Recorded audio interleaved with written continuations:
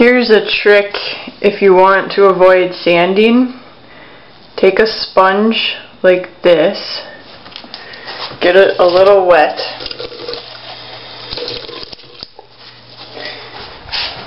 over here I put some mud on. If you take the wet sponge, I let this dry about 20 minutes before doing this, but if you take the sponge after about 20 minutes before it's completely dry, you can flatten out all the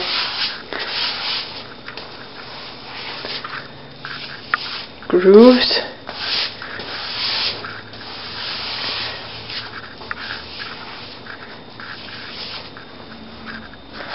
So I know it's hard to see, but it's completely smooth now, and you wouldn't have to sand because it's all even.